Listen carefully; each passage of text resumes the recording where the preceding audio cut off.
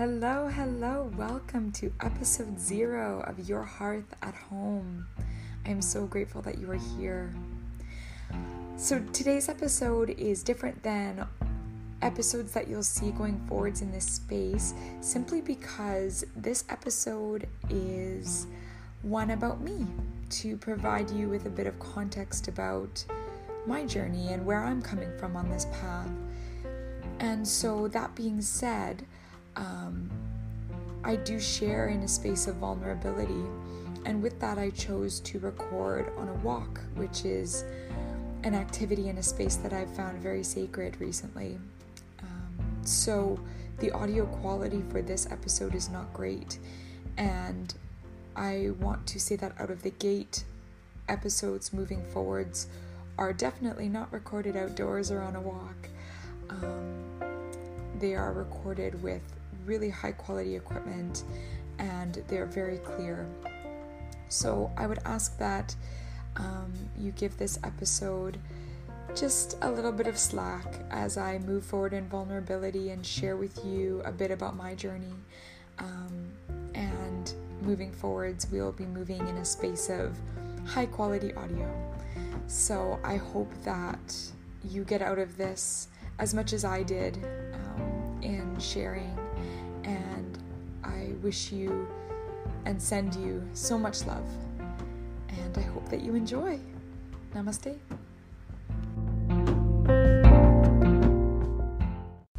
Hello, beautiful soul.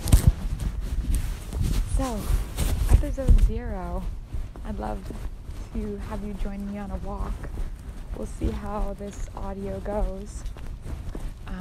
This is being recorded during the self-isolation period of the coronavirus pandemic, and so I've been finding some real joy in a daily walk, and so today I invite you on a walk with me, hoping that it's not too windy that you can't hear me. We'll see how it goes. So, episode 0. I feel it necessary to share a bit about myself, a bit about my healing journey, and a bit about what's brought me to where I am today, because it's pretty empowering to be able to share one story in the hopes that it might be of assistance in any way, shape, or form to someone else. And so that's what brings me here today, to share with you about what's been present for me in my journey so far. And so to begin, I grew up in Winnipeg, Manitoba, Canada. Had a really, really wonderful childhood. Grew up, went to school. All was quite, I would suggest, uneventful as a general statement. I went to an all-girls private school for 13 years, so that was definitely an interesting experience to really grow up with a group of people, really from age 4 all the way through to graduation. So definitely an interesting experience, and ultimately a wonderful one. I graduated from high school, went to university, graduated with a degree in environmental studies with a focus on sustainable development, and I really, really enjoyed post-secondary. I found my passion, right? It was just really beautiful to learn about the environment and how to protect our planet from the standpoint of daily activity and just tangible actions that we can take. So I really, really enjoyed that course content, and I came out of university ready to rock and roll. And so at that time I was just working here and there, and it was shortly after then, it was in 2014, so actually quite shortly after then, that trauma rocked me.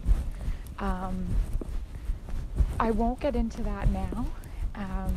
It's interesting, the healing journey. Slowly but surely, we're ready to peel back and reveal layers. And so, tuning in, I'm not ready to share that yet. Who knows what will come? But essentially, trauma rocked my world in 2014. And from there, that is what I consider to be the beginning of my healing journey, because prior to then, I was coasting, life was good. Life was fine. I mean, there was nothing really bad happening. It just was, life was going. And then 2014 hit, and my experience changed dramatically.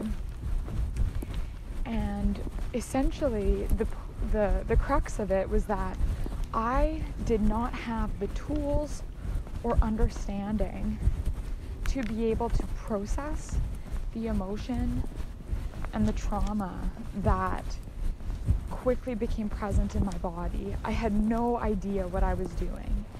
And because I had no idea what I was doing, essentially, I suppressed everything that I felt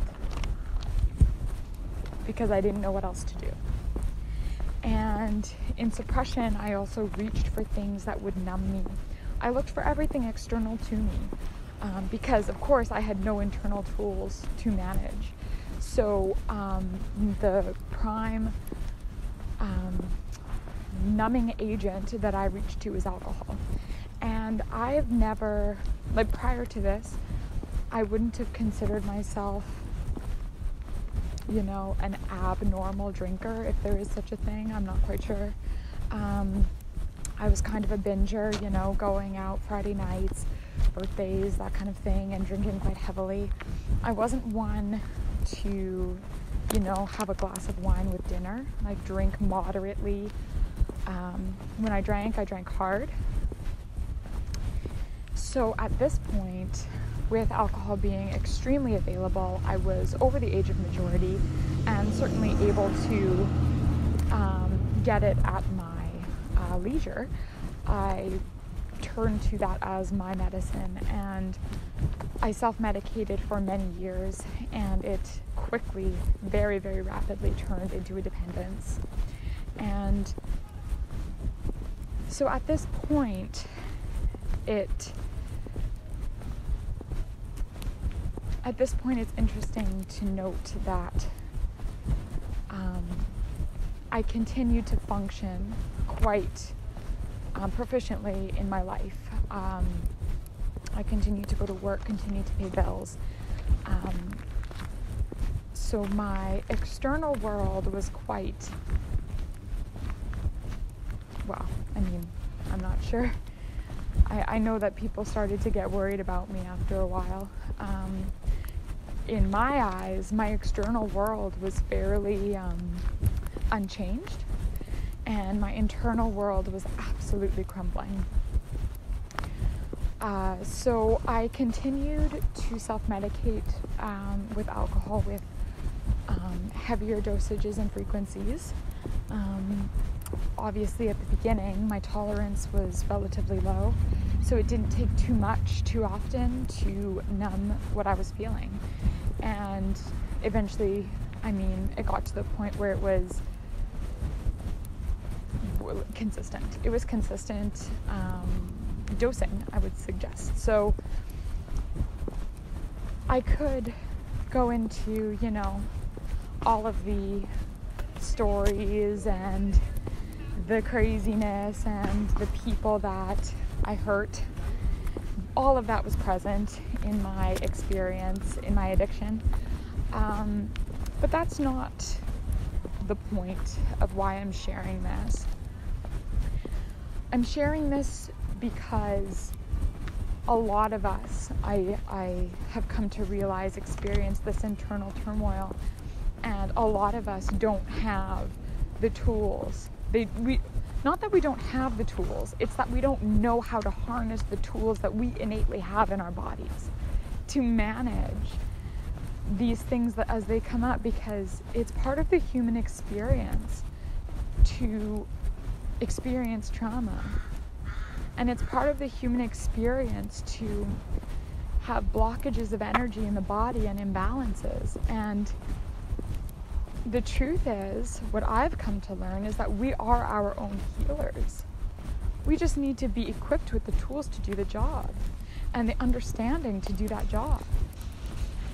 And so that's why I share this story, because I want you to know where I've been to where I am now. So, in the depth of my addiction, I started to see things falling apart. My functionality as an alcoholic was starting to fray. Things were starting to fall through the cracks, and things were starting to go wrong. And I saw this, and I'm grateful that I saw this, and decided that it was time to stop drinking, because that's what I thought was my problem. I thought alcohol was my problem.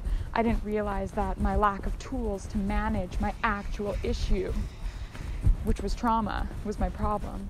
So I thought alcohol was my problem, and with that being said, I moved to stop drinking. Relapse is a part of my story. I did have a few attempts to stop drinking unsuccessfully. I'm grateful to say that my first day without alcohol in my current stint of sobriety was April 13th, 2017. And so that means that as of recording this, I am coming up on 3 years in my sobriety journey, which I am beyond grateful for.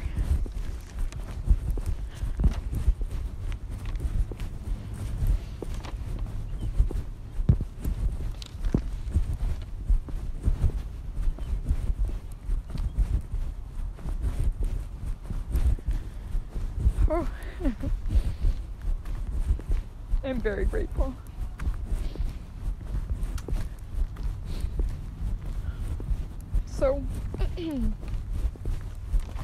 So when I stopped drinking,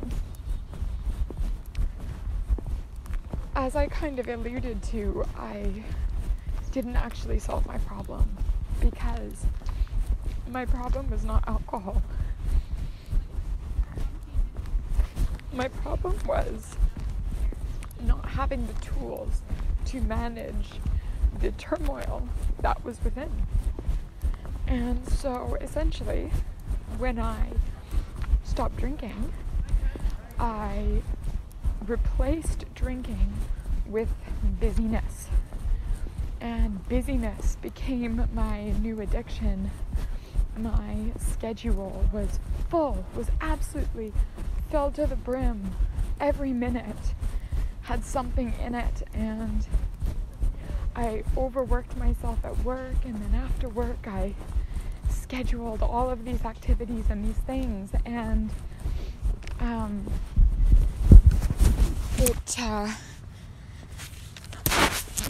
it was a tough time, and I didn't actually realize it because I wasn't drinking, so I thought that I was okay.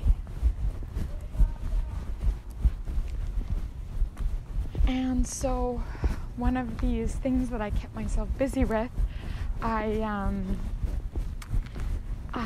signed up for a soap and candle making class in East Vancouver and attended that, and that just absolutely blew my mind. I couldn't believe that I could make these things with my own two hands, and so that became just, and like I was magnetized to it. It was an undeniable pull, and so I just started doing it. I started pouring soaps and candles, and quickly realized that I couldn't do either of those two things with any regularity without selling them or giving them away, because essentially I was becoming a soap and candle hoarder. So I started a small business called Red Cedar Studio and started participating at markets and selling my wares here and there, and it was a lot of fun. And the energetic investment that I made in myself, that I believed in myself, that I could even do this, that people would even want what I made. But you know, even as I say that, it wasn't even me, right? Like, for me, what I've come to realize is that my highest power comes to me in plants, and these soaps and candles that I was making, they were so pure. Like these really beautiful, pure ingredients with these earth energies in them. There's just no denying it. And not only was I making them and working with them that way, but I started exclusively using my own candles and my own soaps on my body. And this is a huge part of my story. Just using truly all natural products on my body, made with love and intention and respect for the environment and for the bodies on which they are applied. Just huge healing in those products. I had no idea at the time. This has come to my awareness much later, but this is what kind of started at this point. It started at this point when I started to make my own soaps and candles. So at this point in my story, I was still using busyness as my distraction, my outlet, and essentially in 2019, I felt breakdown approaching, and it was a similar.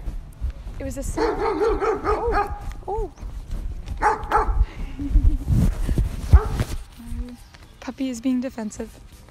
Hello, puppy. And then we've got ice cream truck coming. Oh my goodness, you guys are just getting serenaded. But yeah, essentially, I felt breakdown approaching, and it was a similar feeling to when I first chose to stop drinking. It was, this impending doom, if you will. I'm not quite sure how else to describe it, but it was just, I felt this doom coming. And so since I had actually experienced that feeling before, I recognized it quite quickly.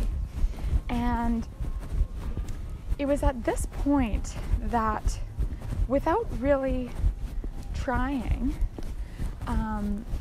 self-development entered into my sphere. My beautiful friend, had been taking some courses and had nothing but beautiful things to say about the people who were facilitating them. And it sounded very interesting, and so I went for it. I thought, what the heck, there's no point in not getting on a call. And so I did. I got on a call and ended up enrolling myself in an 8-week program followed by a 7-day intensive immersion experience. I was on a call, and within a week I was committed and paid, and within 2 weeks, I believe, the 8-week program started. So it was a very quick turnaround time, and again, an experience of investment in self.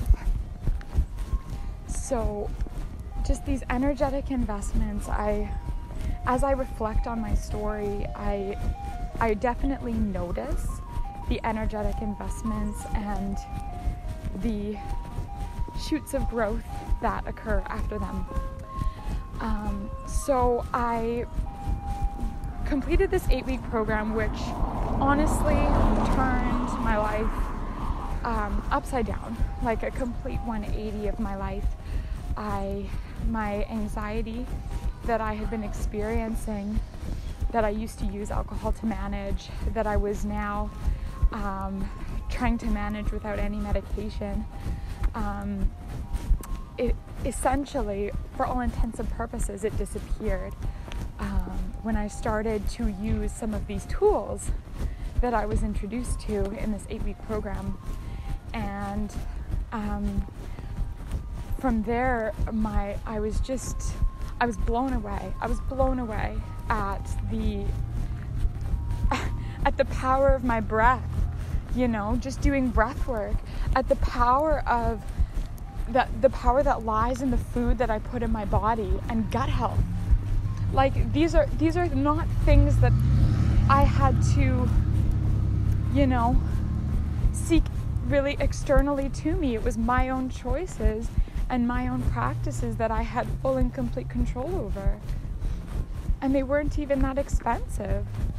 The food wasn't even that expensive, like, in comparison to what I was already spending, and breathing is certainly free. So my perspective shifted so drastically over these 8 weeks, and just this energetic investment in myself, and just this amazing belief in myself that was fostered through my ability to complete this program to the absolute best of my abilities.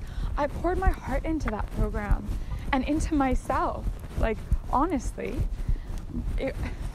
I poured my heart into myself, and the result was epic. Like, it was unbelievable, the results that I experienced when I invested in myself. It was a 180. And so at that point, I ended up quitting my job because I knew that my heart was in my small business, even though I wasn't, what an economist would call very successful at it. I knew my heart was there, and so I quit a job I loved, another energetic investment in myself, and then I flew to Bali for a 7-day intense immersion experience of healing. And yes, radical shifts occurred in this space. Again, triggered by just an intense energetic investment in myself, not only money, but time, effort, and absolute surrender to the process in that container. And this is where I met the beautiful plant spirit of cacao, which has just, again, shifted everything for me. It was in this beautiful space that an absolutely wonderful facilitator introduced me to her spirit, and I was, again, like, it's that magnetization, that undeniable attraction. And so I went with it, and I bought cacao in Bali, brought it home to BC, and started to cultivate this practice, because now I wasn't working, right? I wasn't working a full-time job. I had already committed to myself that I was going to be doing my own thing. So I did my own thing, and I didn't rush myself, and I didn't panic much. Let's be real, I definitely panicked. But for the most part, ultimately, and the overarching theme is that I allowed myself to integrate from the intense healing experience that I had been on, and I did that with cacao as a beautiful and gentle energetic support. And yes, profound shifts. And the thing is, they're subtle shifts. So the immersion in Bali was my last intense immersion healing experience, and I have the shifts since then have been dramatic and subtle. So just this beautiful outlook that there's so much healing to be had in these intense immersion experiences and in the gentle and the subtle daily practices. Like this is just so present for me. And in this gentle and subtle daily practice that I was cultivating with cacao after I got home from Bali, I was called to learn more about the plant, and so I flew to Costa Rica and spent time with a plant medicine facilitator there and learned and, sat with the plants, and huge downloads came through on that trip. And it's this trust that comes from investing in oneself.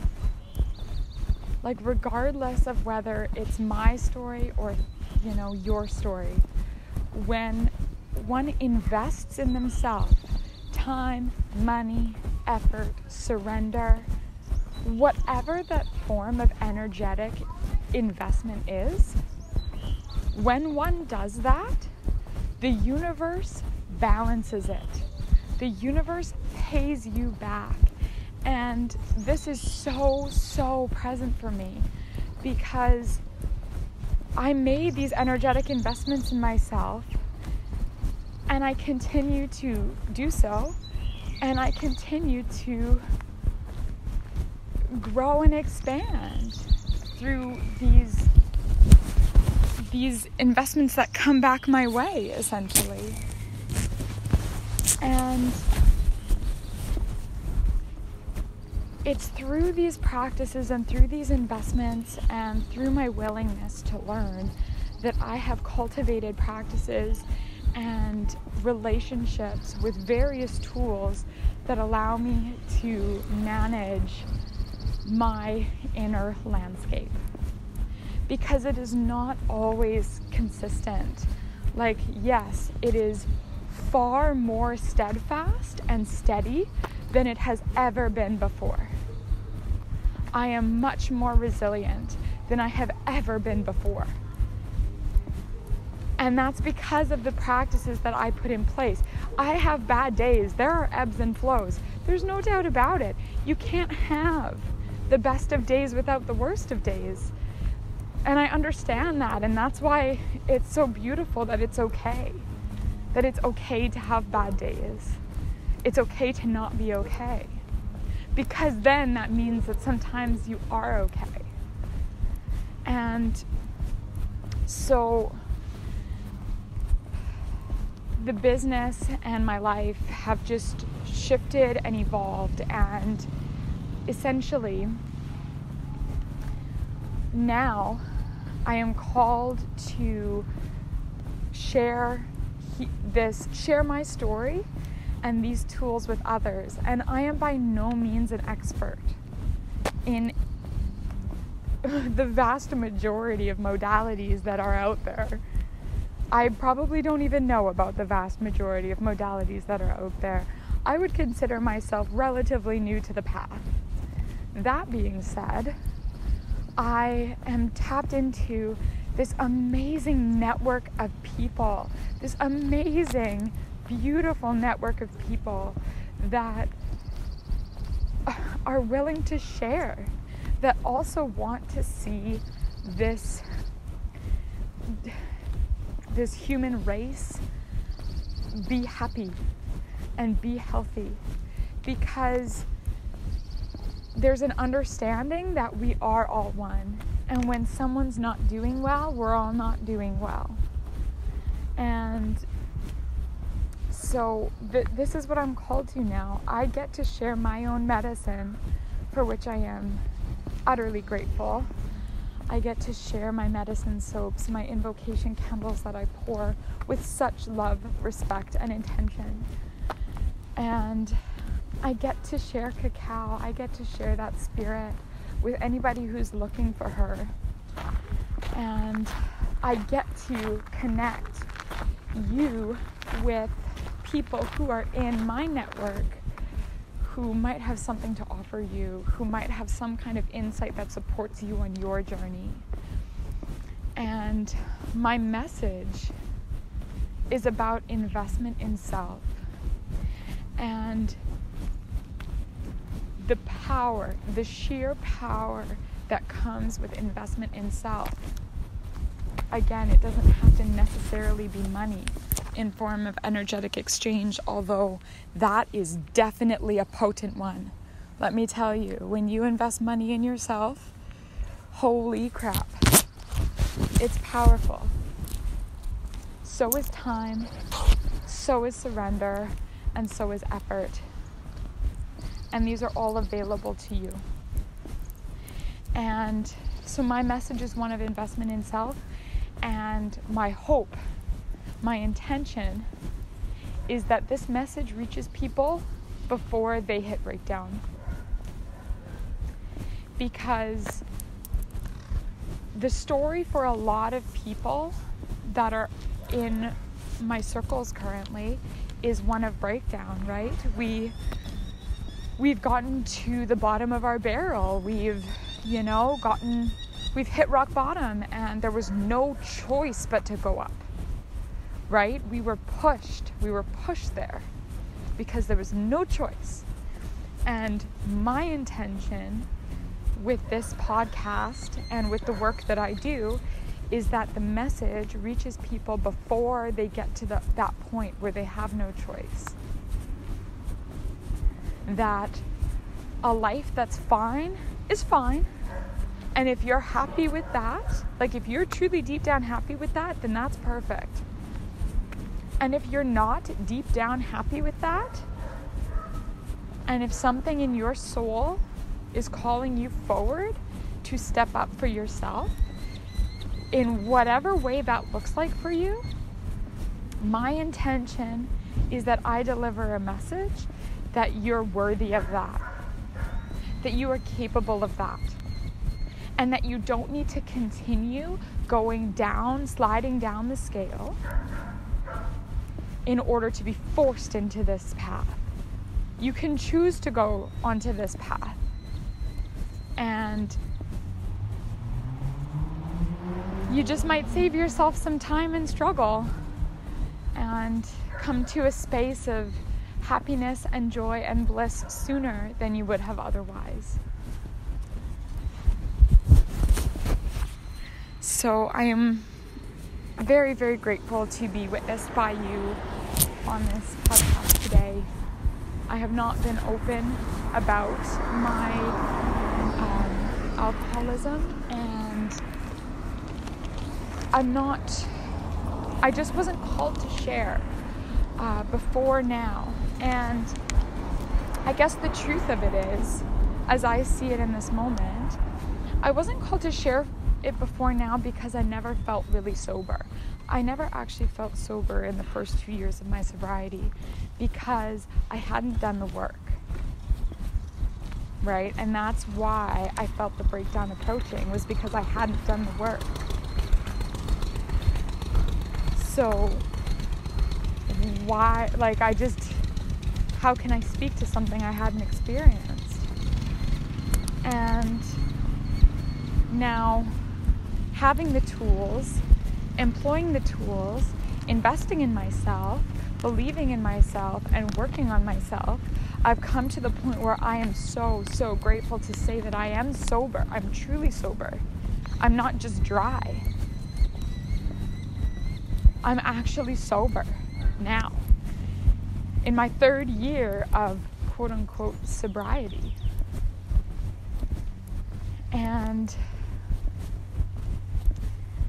I'm sober truly because I'm at peace within. And there are so many tools available to each and every one of us. And everyone's path is going to look different. There are so many ways to climb this mountain of self-love, of journeying back to who you really are and what's really important to you. There's so many ways to walk this path, and so that brings me back to why I'm here now on this podcast, and that is to hopefully connect you, be the bridge between you and thought leaders and those with embodied personal practices in different modalities, so that you may bolster your path and find what it is you might be looking for, or what it is you might not even have known you were looking for. Great example for that, of that for me, is with Cacao. Didn't even know I was looking, and she found me. So with that being said, I am again very, very grateful for you witnessing me in this episode 0 of From the Hearth. That's my company name. I'm grateful for you witnessing me in this episode 0 of Your Hearth at Home.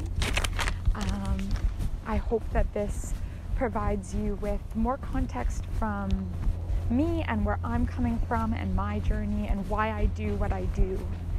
And from here on, we're gonna be hearing from a lot of really, really amazing souls. And I am so very honored and grateful to be able to do this work. And yeah, I'm so grateful.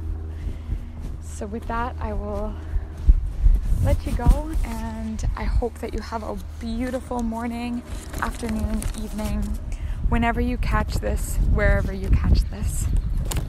I'm sending you so much love. Namaste.